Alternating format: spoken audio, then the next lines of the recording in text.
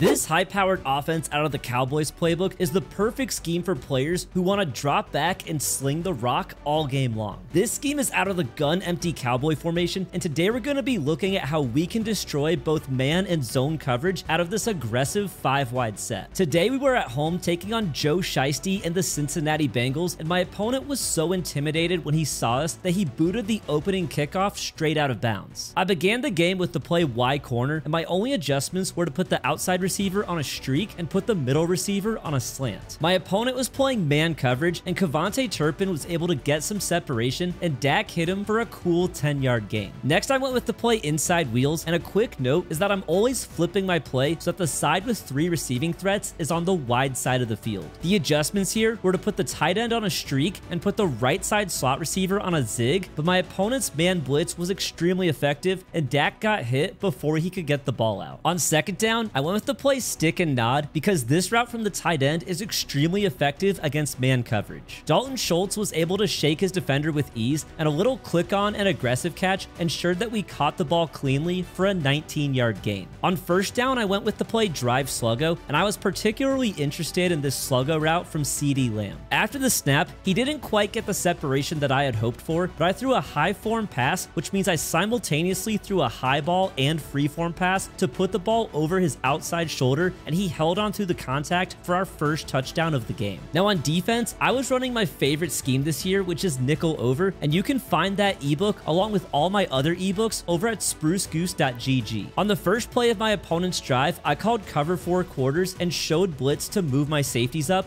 and my opponent decided to take his chances by tossing up a 50-50 ball for Jamar Chase, but cornerback Anthony Brown snatched it away to put us back on offense. On first and 10, I called the play curl flats, and my only adjustment was to put the tight end on a slant, but once again, my opponent's man blitz came screaming in, and Dak got hit almost immediately. On second down, I went back to the play Y corner, but right after the snap, Trey Hendrickson completely dominated left tackle Tyler Smith, and it put us in a tough 3rd and 20. With my opponent switching to zone coverage, I went with the play verticals, and after the snap, I wanted to read the seam from the middle receiver on the right side and the crosser from the tight end. The crosser pulled the linebacker inside, which left the seam completely uncovered, and Kevontae Turpin hauled in the catch and took it 59 yards for our second touchdown of the game. After a rough start, my opponent played it safe on first down with a 5-yard handoff to Joe Mixon, but on second down, our cover 4 defense locked him down once again when Trayvon Diggs stepped in front of the Joe Burrow pass for our second forced interception in just 3 plays. On offense, I returned to the play inside wheels, and after the snap, the post route on the right side pulled the outside cornerback in, and it left Kevontae Turpin wide open on the wheel route, and then he just had to show off his speed to outrun the secondary and give us a 3-touchdown lead just a few minutes into the game. After getting a perfect gap shoot to bring down Joe Mixon on the first play of my opponent's next drive, I felt like getting more aggressive and started setting the blitz every play. My opponent responded pretty well, first by connecting with Tyler Boyd over the middle for a 12-yard gain, and then by hitting Jamar Chase on a slant on the very next play to get the Bengals down to the 33-yard line. A few more completions got my opponent inside the 10, but that's when we started to clamp up. On 3rd and goal from the 8-yard line, my opponent's right tackle decided to just take the play off, and it allowed DeMarcus Lawrence to fly in untouched to sack Joe Burrow, and my opponent was forced to settle for a field goal. To start our next drive, I once again went with Y corner, and while I could have hit CeeDee Lamb on the in route over the middle, I ended up checking down to Kevontae Turpin in the flat, and he bolted upfield to turn it into a 17-yard gain. Next, I went with verticals since my opponent was still in zone coverage, and after the snap, I decided to hit Noah Brown in the flat for the easy 5-yard gain. On second down, I called inside wheels, and this time it would have been a little too sketchy of a throw to try and squeeze it into the wheel route, so I connected with Michael Gallup on the in route over the middle, and he took it down to the 41-yard line. After that, I went back to drive sluggo and was able to dump it down to Kevontae Turpin on the drag for a 7-yard pickup.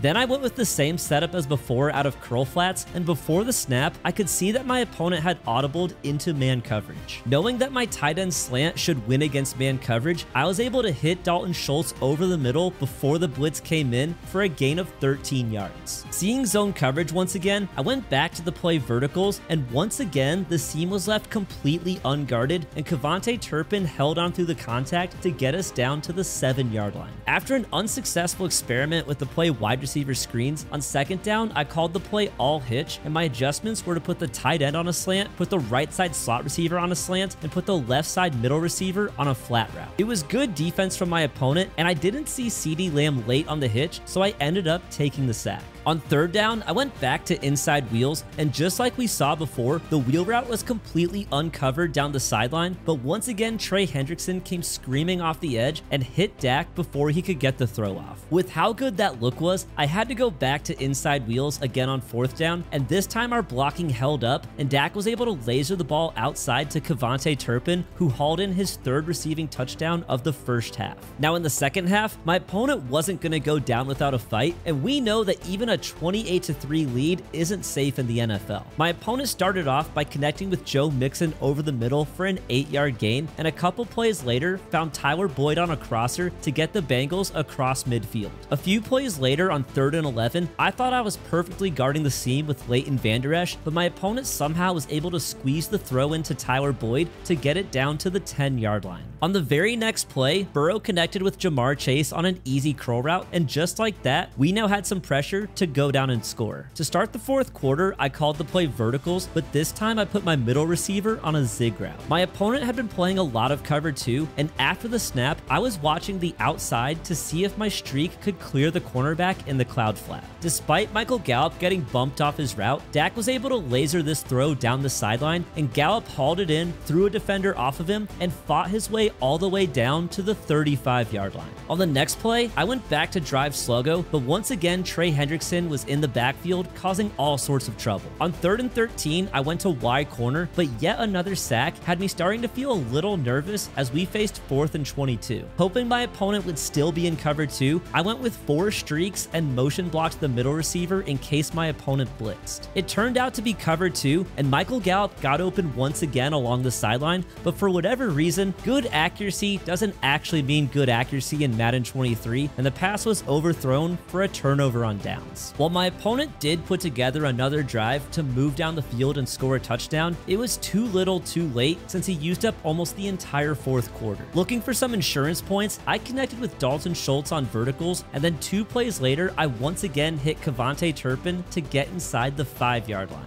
On our final offensive play, I went with stick and nod, and while Turpin seemingly got a ton of separation, Dak ended up just barely squeezing the ball in there for him to bring in the dagger touchdown. We had an immaculate day on the stat sheet, with Dak completing 21 of his 26 throws, which was good for 340 passing yards and 5 touchdowns. We didn't record a single rushing yard, but Kevontae Turpin had a fantasy MVP type of day, hauling in 10 catches for 195 yards and 4 touchdowns. So if you want to stand tall with your quarterback and throw for an absurd number of passing yards to 5 different receiving threats, then Gun Empty Cowboy out of the Cowboys playbook just may be the scheme for you. Thanks so much for watching, guys, and I'll catch you in the next video for another scheme breakdown.